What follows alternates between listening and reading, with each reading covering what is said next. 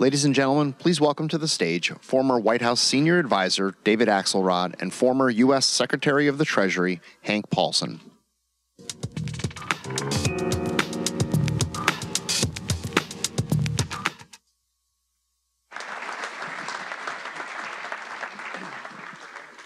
Thank you. We just briefly want to welcome you here. We've got a wonderful and profound program, I think, today, so we want to get right to it. Let me say that the financial crisis, the financial crisis of 2008 was a very consequential event. In some ways, it was a triumph of bipartisan cooperation to avert an utter catastrophe. On the other hand, it had profound impacts on our economy, on social cohesion, on faith in institutions that we're going to be living with for some time to come. So it is altogether fitting that we spend a day looking back at what happened and what's happened since.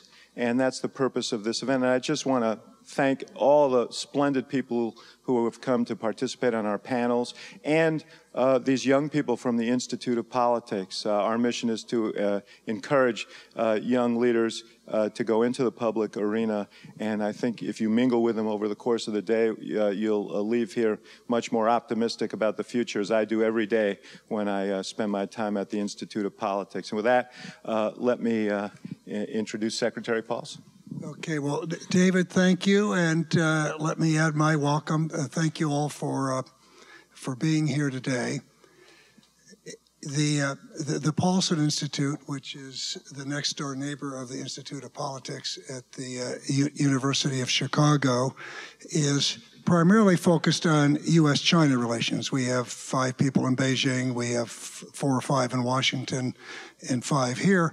But we have an opportunity to do a number of other things at the University of Chicago, including working on a project like this with David. As he said, this is a bipartisan event, and it's particularly fitting that it's a bipartisan event. When I take a 5-year look back at the crisis, one of the things I'm most grateful for is that Republicans and Democrats came together to avert disaster. And there is great policy continuity across administrations when we look at the capital market stabilization programs.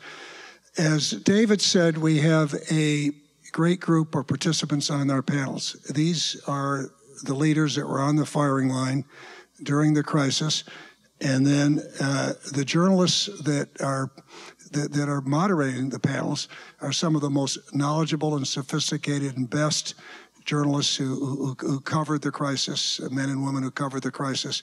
So a big thanks to our panelists for being here. And lastly, why are we doing this?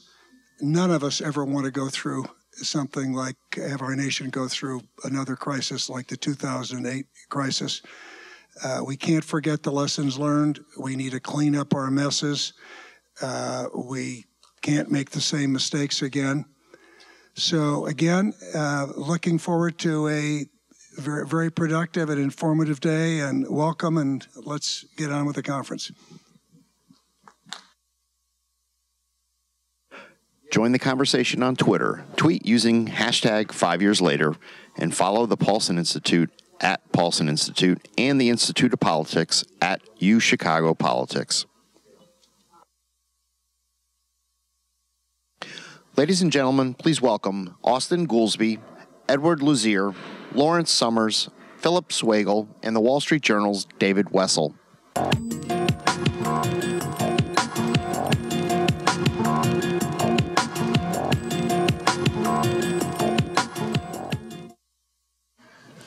Thank you very much. I'm honored to be here with Austin Goolsbee, who was in the Obama White House, Eddie Lazier, who was in the Bush White House, Larry Summers, who was in the Clinton and Obama White House, and if you believe what the press says, is either single-handedly responsible for the economic crisis, or if only they listened to him, we wouldn't have had one. And Phil Swagel, who was at the Treasury during the Bush crisis, and the Bush administration during the crisis. No. Caused the crisis, really. That's the way I think of it. So, okay, that's one joke at my expense. And I get one at each of theirs. Yeah. And we're going to focus a little bit on the economic implications of the crisis, because there are other things later. And as I've told the panelists up here, I want to think about both what we know now about 2008 and 2009 that wasn't so clear at the time, but also about 2013 and why we are where we are. And Eddie, let me start with you, because you were just chronologically. I think that there are a lot of Americans who say basically what happened here was Wall Street got bailed out and Main Street didn't. After all, the stock market's back, the banks are making money, we still have a lot of unemployment.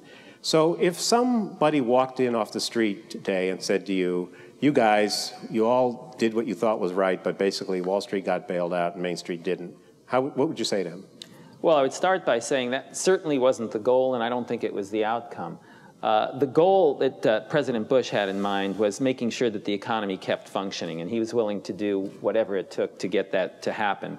The central part of the crisis, as you know, going back to actually to 2007, but really when it peaked in September of 2008, was that the financial sector really froze, and the feeling was we had to do something and do something quickly to get that moving. So that did mean that some people were bailed out. There's no doubt about it. I remember being asked on TV, you know, aren't you guys worried about the moral hazard? And, you know, my response was, well, duh, you know, of course we're worried about the moral hazard.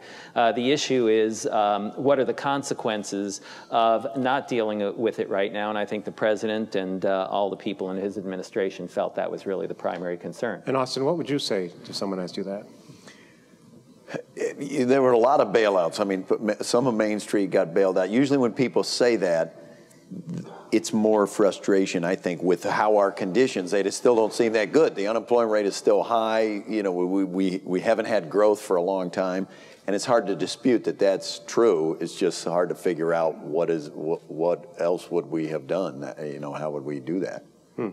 Larry, let's take this a little chronologically, and I think it would be more fun to have you talk about what the Bush administration did and then have the Bush administration talk about what the Obama administration did. So it's the spring of 2007, and the biggest shock is that Bear Stearns goes under, or is sold with a lot of government subsidy to J.P. Morgan Chase.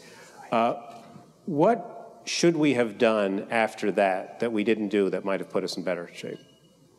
Let me just say something quickly on the previous point. Just wars have unintended victims, and appropriate bailouts have regretted beneficiaries.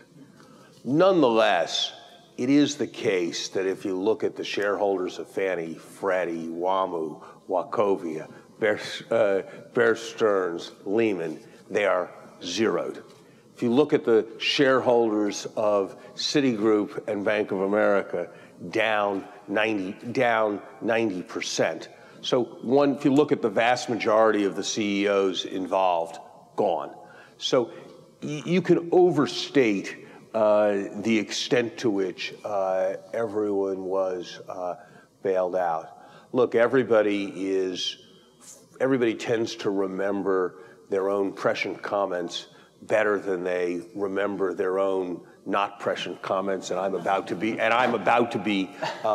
guilty of that.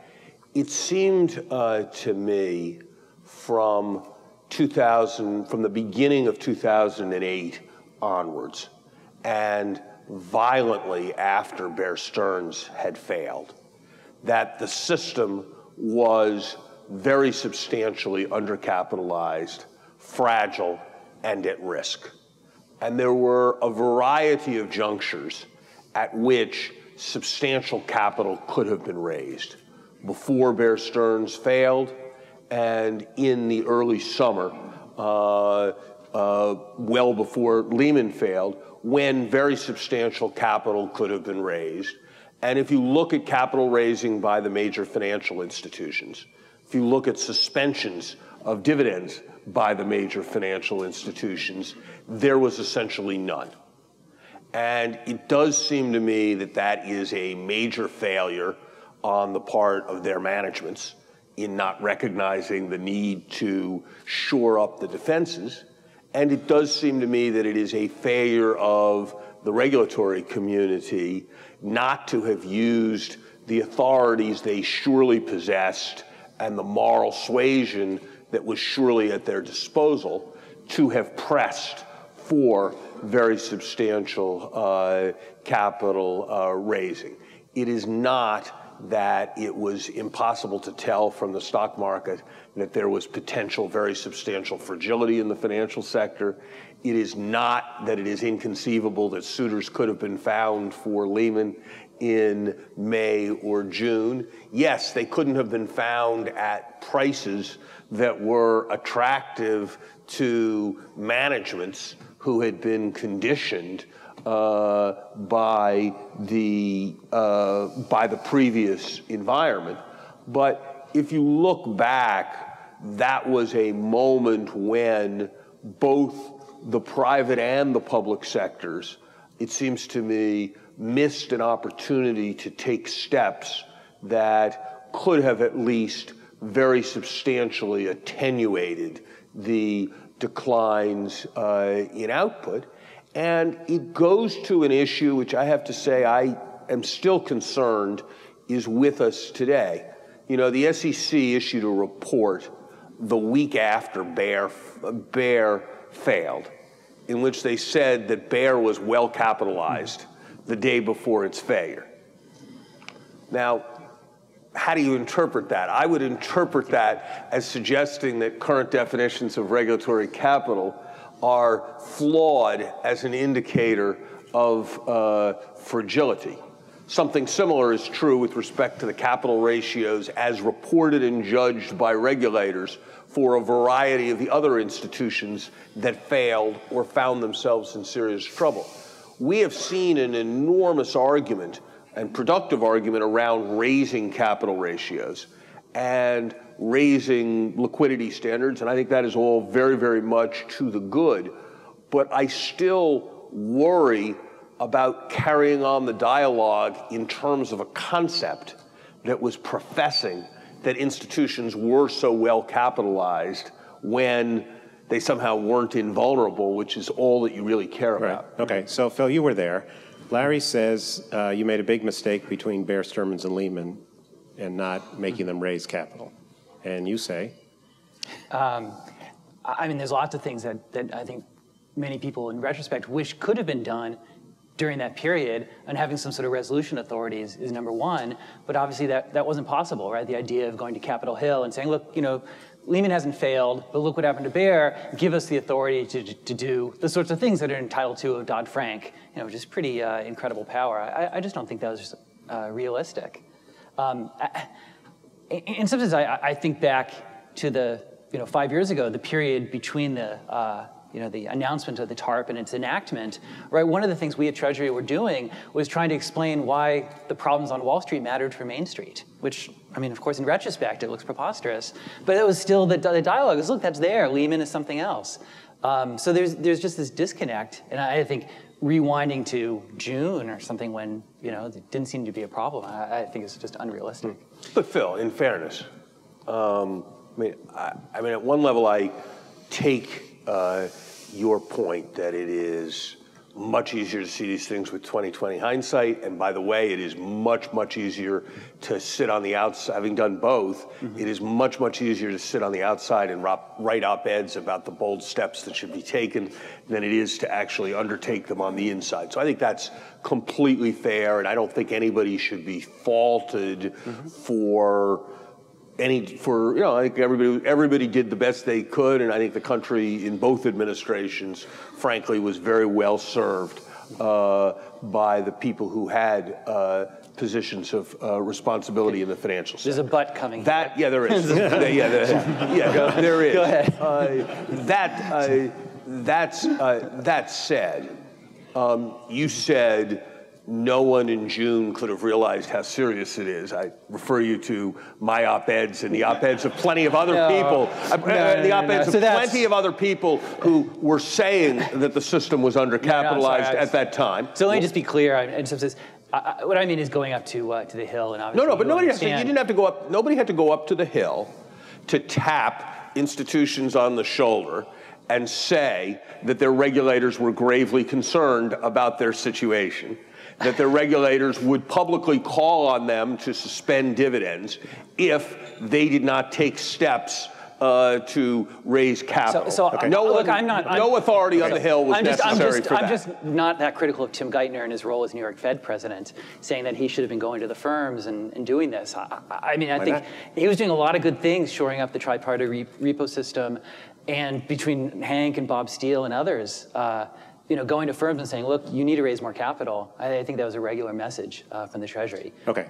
Did any firms raise capital? Okay, you made the point. Yeah, absolutely, absolutely. Eddie, the signal when Obama comes in and he discovers that the economy is a whole heck of a lot worse than he had believed, or his economists had led him to believe, with their great crystal balls. One thing they did was what seemed at the time a substantial fiscal stimulus. With the benefit of hindsight, was that the right thing to do? And was it of the right size, shape, and design, given what we know now? Well, I think it was not. And remember, the Obama stimulus was not the first stimulus, it was the second. Right. The first stimulus was actually under the Bush administration. That happened with checks that went out in May of 2008. We studied that. We studied the effects of that stimulus. They were modest at best, and I think that's consistent with the historic evidence. The reason I think that everybody was groping for a stimulus solution to this is that we were virtually, at that point, everybody was desperate. It was not really that we felt that this would necessarily work, but I think everybody felt we had to try something. This is in the Bush stimulus? Well, I think in both periods. So you would not, you would have, if you had been advising Barack Obama, you would have said, based on the Bush experience, don't do fiscal stimulus? No, that's not what I said. What I said was, looking at it at that time, I think everybody felt that it was necessary to do something. The question is, did I believe it would have been effective? Based on the historical record, I don't think it would have been effective. I don't think it was particularly effective, and I think it was the wrong strategy. What do I mean by wrong? It was the wrong strategy in that it was a short-run strategy rather than a long-run strategy. We're sitting here now 5 years later. This is the long run. At this point, we have not put in motion the kinds of growth policies that I think are necessary to get us moving. Stimulus is not a growth policy. Stimulus is a stopgap policy. At best, even if you believe in stimulus through national income accounting, Keynesian model, you pick it. It's not designed to encourage long-term growth. The things that encourage long-term growth are more structural. They're things like the tax system, they're things like the regulatory structure, they're things like economic trade, they're things like the budget structure. Yeah, but it's the fourth quarter of 2007. The economy's falling at a 9% rate. If dealing with the short-term problem with stimulus isn't the right medicine then, when is it the right medicine? It isn't the right medicine. That's the point. Austin? Look, I think my perception of the kind of problems that Washington is capable of dealing with is a problem that the right answer is everybody gets a quarter of what they wanted and they staple it together.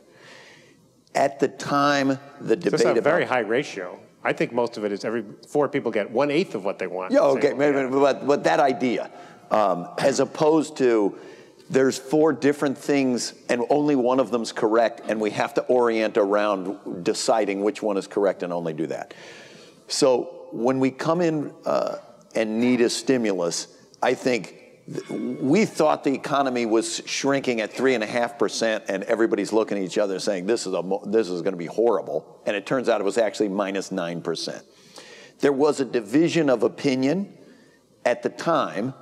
Is this going to be V-shaped recovery, where we have a huge downturn and then we're going to come rapidly back? Is this going to be long, extended, painful deleveraging? Is this going to be something that we will be able to get a bunch of Republican votes on? Those 3 camps turn into, should this be short-run oriented, pulling out of 2010 into 2009, I'll characterize? Should this be long-term stuff, like infrastructure or structural things? Should this be predominantly tax cuts? What ends up happening is some combination of all of those, where they say, okay, we'll do a little of this and this and this.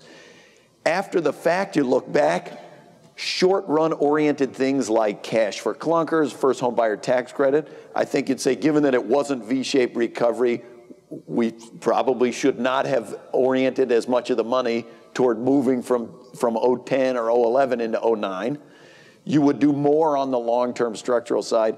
I think the argument that ended up turning about more than a third of the stimulus into tax cuts, we're going to look back and say that wasn't that effective, because at a moment where everybody's trying to deleverage, they took the tax cut and tried to pay down debt, and it didn't get that many Republican votes anyway. So some parts of the stimulus, I think, would have been better off moved into others. But I think the thought that we shouldn't have been doing as much as we could when the economy's shrinking 9%, to me is borderline nutty. So one of the advantages, Larry?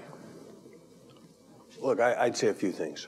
First, it was clear that the economy was demand constrained, and the priority had to attach to increasing demand, not raising the supply potential of the economy, and that was going to be the case for a number of years.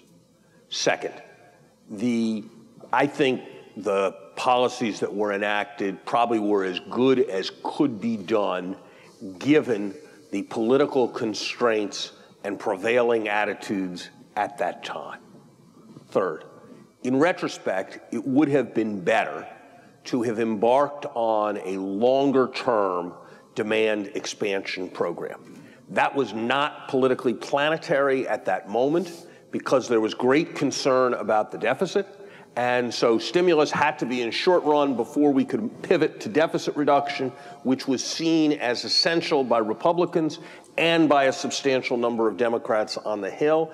And so turning it into long run was not a politically viable strategy at that moment. We put as much infrastructure investment into that program as we could convince anybody was plausible would actually move in 2 to 3 years, and that was the political constraint that we were operating on, not long-term deficit reduction. There was a judgment made, which I think was an ex-ante Well, you reason. said not you mean not. The constraint was you had to worry about deficit reduction in the long run. We couldn't spend. We could have put $500 billion in infrastructure in, but the spending would have been coming in the later years. 2013, and nobody had an appetite for increased spending in 2013, both because it didn't solve the problem in 2009, and because it made a deficit problem in 2013. But from the benefit of hindsight, that would have been a good thing to do. The benefit of hindsight, a longer-term infrastructure program would have been desirable if it didn't come at the expense of doing short-term stimulus. I don't agree with Austin that in the extent of his concern about the tax cuts. First of all, I think more of it was spent than he does. Second, insofar as people took their tax cuts and used them to pay down debt, that accelerated the deleveraging process, which then accelerated the recovery. So I think that targeted tax cuts towards people with high marginal propensities to spend was actually a relatively well-advised strategy. I would say one other thing, and there'd be plenty of my colleagues in the administration, I think, who probably would not share this judgment. I think that in retrospect, the set of judgments that were made to try to do complicated structural things at the same time we were doing stimulus. I mean, like health clean IT. energy, broadband, health information technology, the more complicated structural things, trying to do them all at once. I don't think the results of those efforts have been enormously successful, either in providing stimulus or with respect to their stated objectives, which came from conflating them into a framework that was doing them very rapidly. And one last thing, if I could. Definitely last thing. This will be the last, I promise. There was a political judgment made, which I thought was very reasonable at the time that it was made, but that ex post turned out to be wrong. And that political judgment was that if you front-loaded large amounts of stimulus, and you wanted to get as much stimulus as you could, if there was a need for more stimulus later, well, then Congress would always be happy to provide more funds for stimulus. So part of the reason for the judgment to front load was an ex ante reasonable judgment that was ex post wrong, that if you made a mistake and you wanted more spending, you could get it. But if you made a mistake and you got too much spending, you would never be able to undo it. Right. Phil, I'm going to change the subject a little bit. So the advantage of a panel like this is you can do the do-over, and you can say, given everything I know now, I might have done something differently. And it seems to me one place what's worth thinking about is housing. Given where we are now in the housing market 5 years later, how slow the recovery was, how many people are still underwater, was, with the benefit of hindsight, which you didn't have at the time, is there something we could have done differently or more in housing? Sure. I mean, to me, that's exactly the right question. That I can imagine two moments. I'll pick one under President Bush and one under President Obama. Again, politically, I don't think it was feasible, but imagine in the spring of '08 doing some massive housing bailout. Now, on the Hill, and obviously there are people here who can speak to this for themselves, the idea of a massive housing bailout was totally unfair, and all the sort of Tea Party sentiments that came out in '09 and afterwards would have been there just as well in 2008. But one could have imagined doing that, and obviously that would have addressed the underlying source of the problem. Totally unfair, but you could have imagined doing it. Now in 2009, in January 2009, they actually could have done it, right? They had the TARP. They basically, in the end, didn't use much of the TARP, right? The whole thing. There's a sense in which I think the new administration was prudent at a time when, in retrospect, they probably wish they had been imprudent and unfair. They probably could have gotten away with it, but I understand why they didn't at the time. What do you think, Eddie? Do you think? Well, I was just thinking, going back, if we thought about one sector where there was evidence of overheating, it would be housing. Most of the real economy, by the way, does not show any evidence of overheating. If you look up to the spring of 2008. The one exception, of course, is housing, where you had 2.2 million housing starts. The average was at 1.5, so it looked like something was going on there. The question would have been, back in the early 2000s and throughout that period, were we too lenient on our regulatory policies with respect to housing, with respect to mortgages? And in retrospect, I think we were. I don't think there's any denying that. You got a lot of growth out of it, and that was the positive aspect of it, but it did have its... But once the crisis hits, and we have all these people underwater, and we have a system... Once the crisis hits, there was really very little that could be done. We thought about it. The Obama administration thought about it and tried it. It didn't work. They quietly retracted their policies on that, and it was because I think they were essentially not up to the task, and I don't blame them for it either. I think it was simply at that point it was too late. Let me go back to what we talked about earlier, and I want to just pick up on a point, because I think the important point here in terms of going forward, housing, you name it, in terms of anything that we're doing, is we have to think about what it is that we want to do in terms of moving the economy. Even if you think it's on the demand side, even if you think that it was something that needed to be done immediately, the key issue is whether the kinds of policies that we saw coming out of late 2008 and 2009 were those that would grow the economy over the long run. And the key one to me is taxation of capital. So if you're threatening to raise taxes on capital, if you're threatening to somehow slow down the growth of investment in the economy, that is not a pro-demand strategy. It's not a strategy that's going to be consistent with high productivity growth, and it's not a strategy that's consistent for the long run. So if I were going back and I was saying, what did we do wrong? That's where it would be. Okay, so that's the opposite of what we actually did. We had major tax incentives for investment. And if you remember, one of the critiques at the time, which I disagree with, but the New York Times and others said, our problem was we had made the cost of capital too cheap, and so people were replacing jobs with machines. So I kind of don't think that was our but so let's say... but on housing, I think, look, your basic situation is you had a $25 trillion market, which drops to $20 trillion. A bunch of people are now underwater, and there's a Rubicon River to be crossed. Are you going to write down principal or not? And there are a lot of people who, looking back, say, well, why didn't you have massive principal reduction to solve the debt overhang problem? There was $750 billion of negative equity in the system, and nobody can eat $750 billion. And somebody has to eat it. This isn't one that you can count on a wedge, or let's count on people staying in their home and continuing to make their payments even though they're underwater. Banks could not accept $750 billion of losses. The government, there was no way they're going to accept $750 billion of write-down. So I think anybody who says they should have just done more write-down is being way overly simplistic. We thought all about that.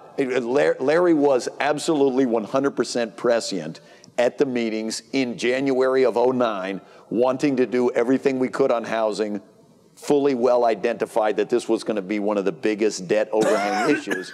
There's just nothing, we didn't have the money to do that, and there was not any way to do that. But in retrospect, you could have used $200 billion from the TARP. No, you couldn't. You could have, in retrospect. You could not have. I'm not suggesting you should have, but you could have. I think anybody who speaks with complete confidence about this is a fool. This is really hard, and it may be that there was some better design that could have done this better than the one we found or the one the Bush administration found, and certainly the ultimate outcome has been lousy. But a great deal of what is said with confidence is frankly fatuous. Here's the problem. There's a huge number of people who are underwater.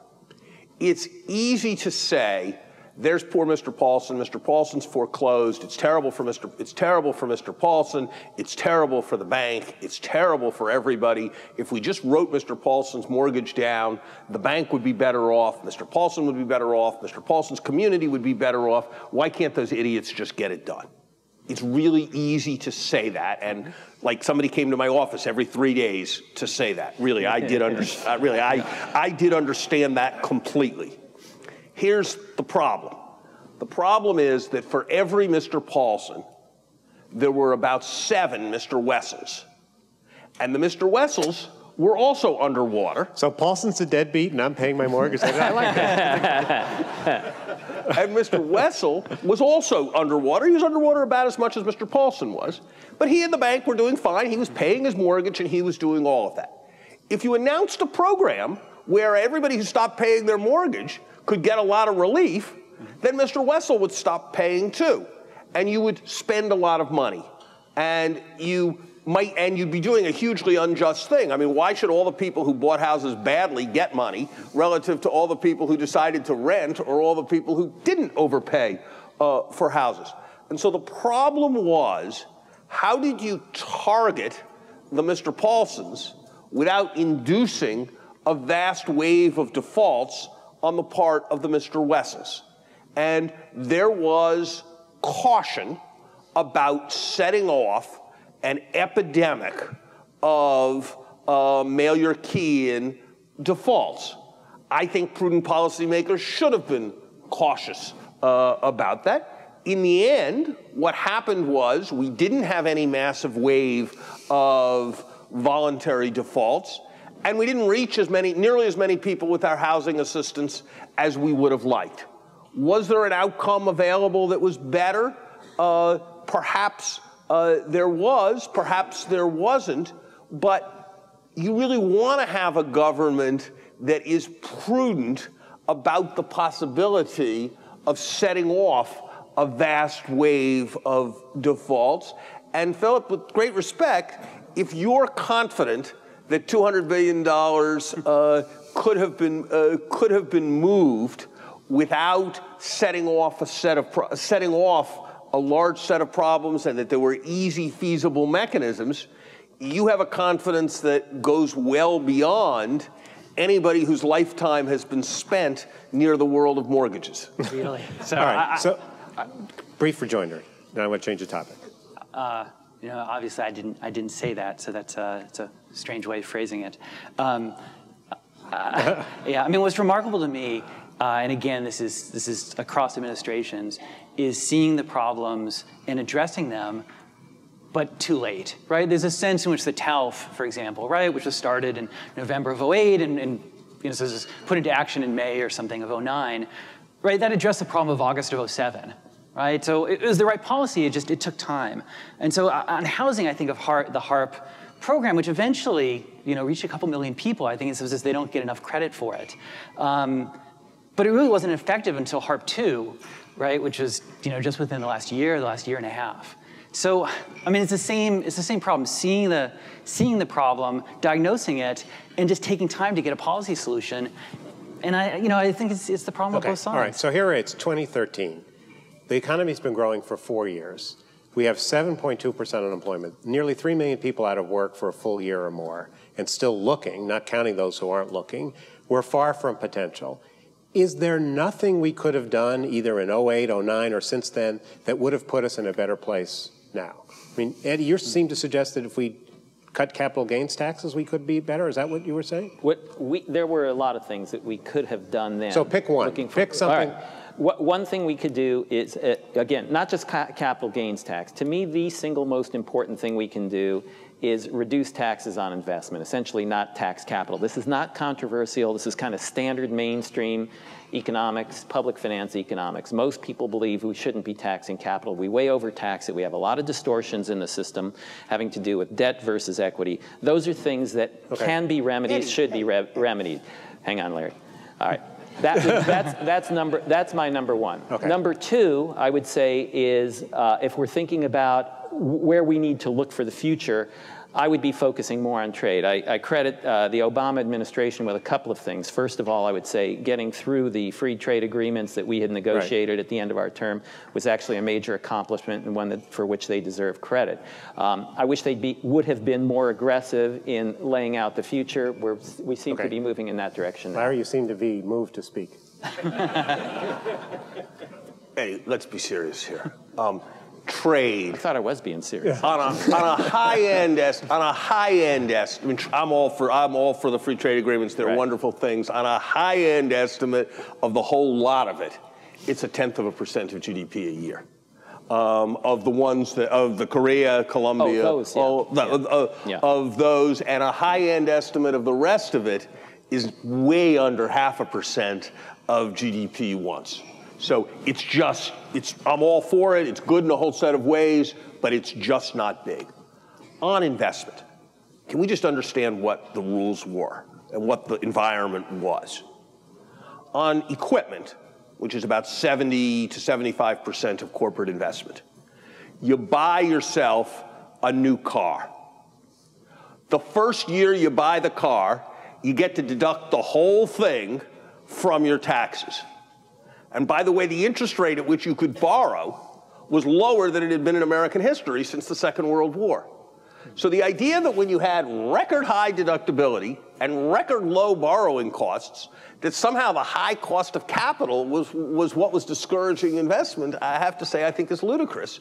And by the way, when you ask businesses why they weren't investing, they said they weren't investing because they didn't have any orders and they had substantial excess capacity. And so why should you invest when you have substantial excess capacity? So we can debate what the right kind of corporate tax reform is going forward, and I think corporate tax reform is important and makes a contribution. But in terms of the broad sweep, I mean, if you want to take an argument from your side, I think that many people on your side overdo this argument. But the argument that this is not the moment for a big regulatory push on bad business practices, and that you need to be careful about the tendency that always exists in a new Democratic administration for new regulations to be coming from 11 different sources, and that may delay some investment and discourage some investment at a moment when you're demand constrained.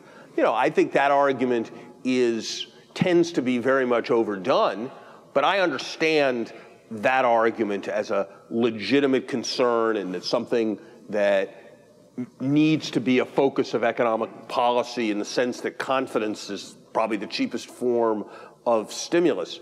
But the idea that it's costs of capital and taxation, I know that's sort of a standby for one side of the aisle, but it had single least plausible moment in the last 60 years in 2009, both because of the expensing and the low interest rates. I want to respond to that, Dave. I thought you might. Yeah, all right. So, Larry, I think you're living back in 2009. I mean, I know that was the period in which you were concerned about this. I'm not. I'm thinking in terms of where we are today and what the policy should be for the future and what we need to do to grow the economy into the future. You may argue that in 2009, it was lack of demand. It was not the fact that capital was too costly. Guaranteed, if you look at the evidence on this, look at the OECD evidence, you pick any evidence you want, capital taxation is without question the most distortionary taxation that you can have because capital is mobile. And if we want to grow the economy, the way that we have to think about growing the economy is moving to a more efficient tax system. Now, more efficient, you and I might differ a bit on that, although I think fundamentally we probably wouldn't differ so much. But if I'm thinking about what's the right policy for the long run, I agree with you, cost-benefit analysis of regulation is important, but to me the number one concern is what do we do to motivate capital over the long run? Let me pick up something on Larry said. So one thing that happens after a financial crisis, it must be inevitable, there must be some professor whose name is associated with this, is that we go from probably having not enough capital in the banking system, not enough constraints on, not enough tough enough supervision, not forcing them to have enough liquidity, and then we overreact. So Phil, do you think, given where we are now, that the whole regulatory architecture, the supervisory architecture, Basel III, QX2, whatever they are, that we've gone too far and that that's a constraint on the economy now? I mean, sure, we've gone too far in some ways. I mean, you can look at the sort of extreme parts of Dodd-Frank, the Lincoln Amendment, right? I think there's consensus that doesn't make any sense. But on the whole, right, the additional capital, the liquidity requirements, even the CFPB has done a pretty good job overall. So I wouldn't say it's gone too far. Sure, it's had some negative effects, but I think it's not surprising that we had Dodd-Frank in the aftermath of the crisis. In some sense, you know, to me, the mistake or the tragedy, if you will, is that the regulators had lots of powers before, right? It wasn't like there was something that Dodd-Frank gave them that they didn't have to prevent the crisis. Right? It gave them Title II, the resolution authority, to deal with it after the fact. That would have been especially useful back in 2008. But they had the authority back then. They just didn't use it. Well, so what do you think? Have we made it too hard to get credit in 2013? Is that why we're going so slow? There was always, we got on this weird circle in which small business people would come to the White House and say, we can't get credit, that's why we can't grow. Then the banks would say, no, we haven't tightened up. They would say, it's the banks. The banks have tightened the standards. The banks said, we didn't tighten the standards. Some of them are less creditworthy, but they don't want any credit. Nobody's applying. Right. And we kind of went back and forth on that, and then they both agreed, okay, well, let's just blame it on the regulators. But then you talk to the regulators and say, we haven't applied any different standard to the banks. Right. So I think it's very hard to say. I think it feels to me like at least 75% of the tightness of credit has nothing to do with government regulation. It has to do with everybody was scarred. We just came through such a horrible period that they pulled in the lines of credit. They're emphatically not willing to lend at the kind of rates that they were before. Some comes from regulatory, but you know, we do have to move on those issues. And I worry that if you said, we know we need to get to a capital ratio of whatever, 7.5%, and we know we're at 3%, but we don't want to mess anything up in the short run, so let's not actually discuss that until sometime way in the future. I think the chances are we would never do it. Right. Briefly? 2 words. Covenant light. It's back. Right. That suggests that we're not starving the world for credit on a general basis right now. I think there are issues in the mortgage space where there is too little capital available today, and I think that is something. I think there is a danger that in the name of preventing the abuses of the 2003 to 2006 period, we will take steps that will lead to too much mortgage credit, too little mortgage capital availability, which will in turn depress housing prices. But for business credit, it's mostly the demand side. Eddie, this has been an unprecedented period for monetary policy as well. Bottom line, did all this quantitative easing, $3 trillion worth of money being printed to buy bonds, Did it do something good? Was it worth it?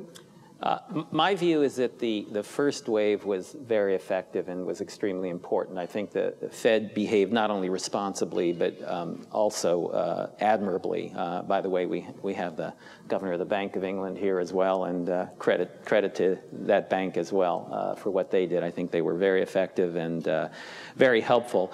My sense is we've reached rapidly diminishing returns on this. I don't believe that the economy is healed sufficiently that we can declare victory and say it's the end, it's time to stop buying assets. The reason for stopping to buy assets is not that the economy is in better shape, but rather because the policy is no longer particularly effective. And at this point, so they should stop or they shouldn't stop? No, that's what I said. I would be inclined to taper at this point, but not because the economy is strong.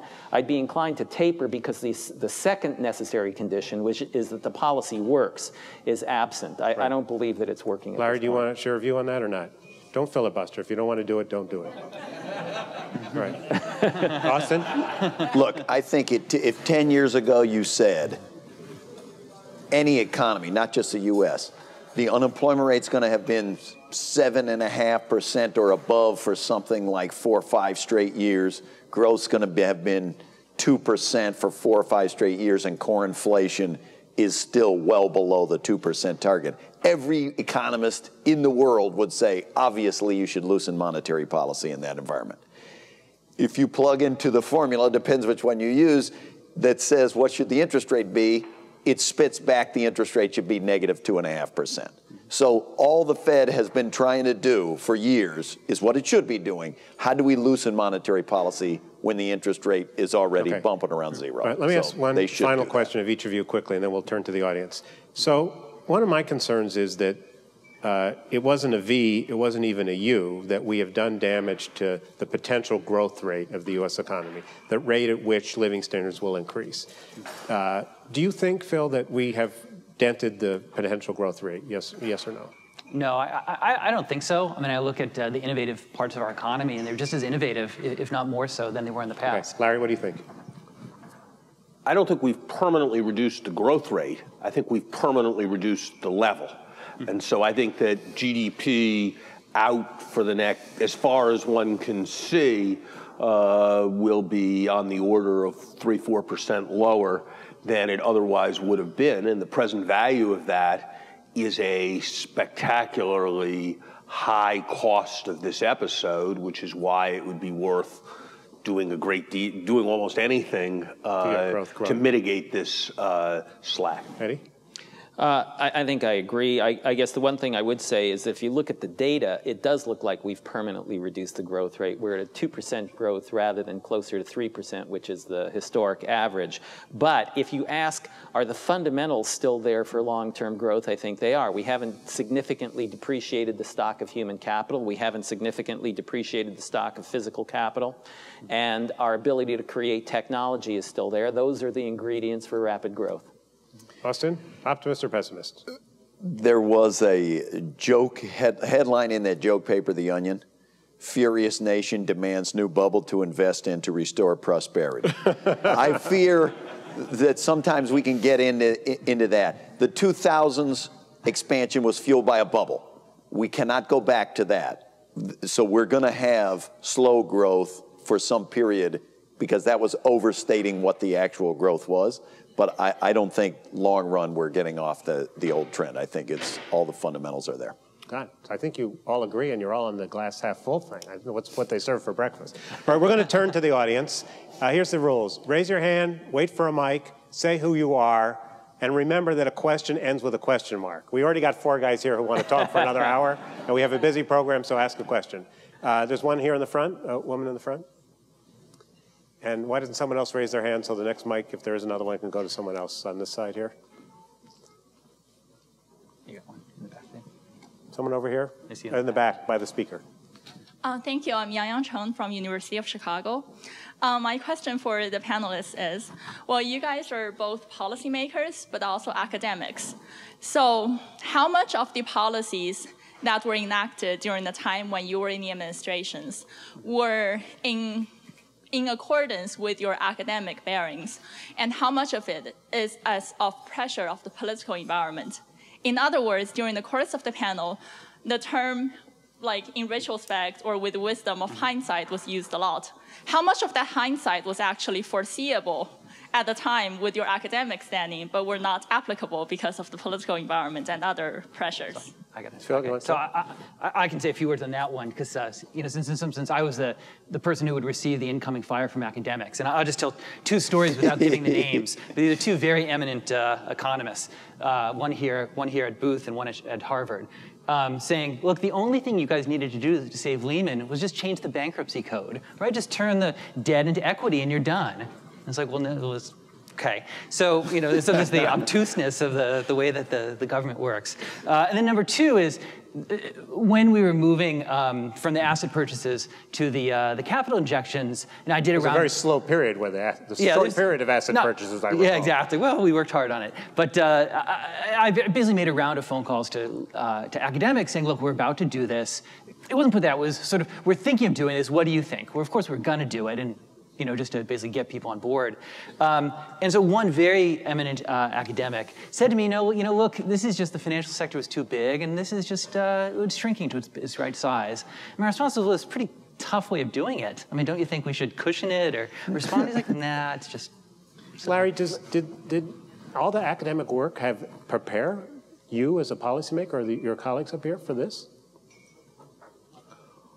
No, academic macroeconomics has been in a lacuna of dynamic stochastic general equilibrium for 25 years that was unconnected to any aspect of the problem. There were important academics who had written very important things that were influential. They were people like Keynes, they were people like Minsky, they were people like Kindleberger. They mostly had written a long time, had written a long time before. So surely the macroeconomic training we had all received very much influenced what we did, but I would say most of what passes for contemporary macroeconomics did not make a positive contribution.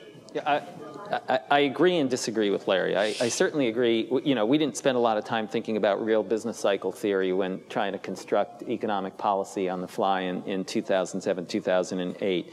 The one thing I will say, though, is that virtually everything I think I did, and I would venture to say the same is true of my colleagues up here, are based on the human capital that you acquire being an academic. And we do think differently about problems in government than the rest of our colleagues do. So if you look at Council of Economic Advisors in the Bush administration, the Clinton administration, in the Obama administration, there's a lot more similarity there between those groups than there is between me and the political people, say, in the Bush administration. So well, the political people get their voice later about how thank God we weren't all economists. Well, possibly. But when you see economists starting to think about politics, beware. I think what we're best at doing is sticking to our knitting, bringing some logical arguments to the table, and those usually win out in the long run. And if I could say one sentence as you call on them. No, you can call on him as he stands up. Okay. I'll just say it was surprisingly infrequent that in our discussions, and Larry was running the process,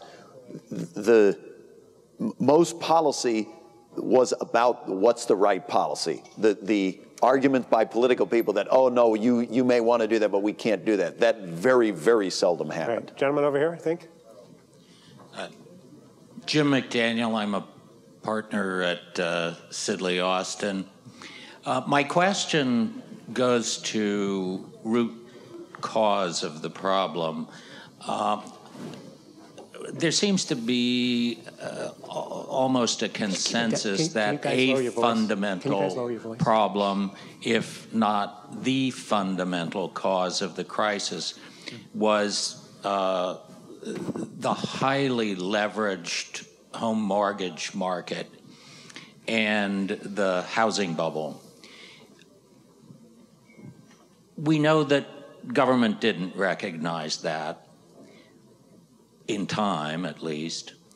But what was wrong with the private sector? This was funded, after all, primarily by private investment. How is it? We know what the buyer's motivation was, or we know what the seller's motivation was, but what was the buyer's motivation, and why didn't they recognize that they were purchasing what quickly became toxic assets? So what happened to market discipline? All financial error has the same root cause. People doing today what they wish they had done yesterday. That's what drives bubbles. You buy the stocks that have already gone up. You sit there in the mortgage market. For 40 years, whoever lent the most made the most. Whoever took more chances made more money. And so you go into more and more venturesome securities, because what else can you learn from except the past? And so people extrapolate. And so I would argue that virtually all financial error has as its root naive extrapolation from the past, and that getting past that's why, if you think about it, all the great investors are in some way or other contrarians who reject the lessons of recent experience. So let's take 2 or 3. Here's one here. Maybe I collect 3 and we can see there's one here and there's 2 over there. Can someone bring the mic down here? And then why don't you go to the other side? The gentleman here on the aisle. Thank you for all the panelists for coming here. I'm a second-year MBA student at the Booth School of Business. My question is, a lot has been said about the incentives on Wall Street being a lot to blame for the crisis. But to me, it seems that the incentives for the politicians in Congress and at the Senate are equally to blame for maybe not taking care of the crisis after it unfolded. And even now, we see with the budget mess, most of them are just inclined to get reelected and so on and so forth. So I want to get your views on how do you think the incentives are on the governance side for solving problems in the U.S. at the moment? Okay, so let's take a couple more and then we'll let people have a shot. Gentleman over there with his hand up, and then the young man in front of him. When Rahm Emanuel spoke the words that no good crisis should go wasted, was he referring to the opportunity for political gain for one or the other party, or the opportunity for gain for our society? We get Rahm can answer that later when he's here. And the gentleman in front of you. Hi, my name is John McDonough. I'm a fourth-year economics major at University of Chicago. We talked briefly about monetary policy, and my question is, increasing lending conditions is a top priority, and do you think that the policy of paying interest on excess reserves has inhibited that, and should it be discontinued? Okay, so 3 very different questions. Someone want to do what Eddie says economists shouldn't do and talk about politicians. Are there bad incentives for the political system? Well, I'm an incentive guy, so I'll start with that. I think there are some bad incentives. The best incentives actually are held at the White House, and the reason is that the president is an executive, and everybody works for the president, and certainly our role in the administration was to make sure that the president did the right thing. Congress has different incentives. Congress consists of individuals whose incentives are designed to get attention for the individual. So I don't think we can rely, with all due respect to the people from Congress who are here, I don't think we can rely on Congress to do this. The incentives are appropriate, but they're appropriate at the executive branch. It requires leadership, and I think that's what we really need to see. Doesn't sound like an argument for democracy. Well, I think it is. No, I think that the Congress's role is one of making sure that the president does the right thing, but the leadership has to come from the White House. I think that's how the incentives are designed. They've always been designed that way. They're pretty effective. They've worked for a long time, and I don't see a problem, but I don't think you can expect that Congress is going to come up with the appropriate kinds of mechanisms that will further economic growth. That has to be an executive branch function. There's one overarching incentive problem in our politics, and that is that you need a lot of money to get and hold office. And therefore, politicians are disproportionately responsive to those who finance them. And that centrality of money in our politics is by far the biggest incentive problem we have. Austin, you want to speak for Rahm? What did he mean when he said the crisis is a terrible thing to waste? I only saw that quoted, so I shouldn't say what Larry might know what the actual context was. Is it? He was very clear. I mean, it was very clear. He meant that it was an opportunity to do things when political obstacles became much more fluid. I mean, you can debate what things you should do and how many things you should do and how you should use that mandate. But his context was unambiguously clear that it was an opportunity to do things. And a classic example was his conviction, which I think was right, that you could do substantially more to reform financial regulation than you ever could have done absent this kind of provocation. I mean, I would just say, looking at some of those questions, at the beginning of 2009, there's a sense of a missed opportunity, right? I mean, there's opportunities taken and the fiscal stimulus was needed. I just wonder if a different kind of stimulus, right, with some of the changes that Larry hinted at, dropping some of the high-speed rail and energy and all that, might have gotten bipartisan support, right? I mean, I know today people say, no, Republicans will oppose anything President Obama suggests. But, back in the beginning of 2009, many people were really hoping, right? So this is the guy who's going to bring us together. And it didn't happen, and I'm not blaming one side or the other. There's, of course, going to be fault on both sides. But to me, that's the question is, could a different set of choices have brought the country together in a way that didn't happen? I've been critical of some of the more classically Democratic parts of the recovery program, but I was there.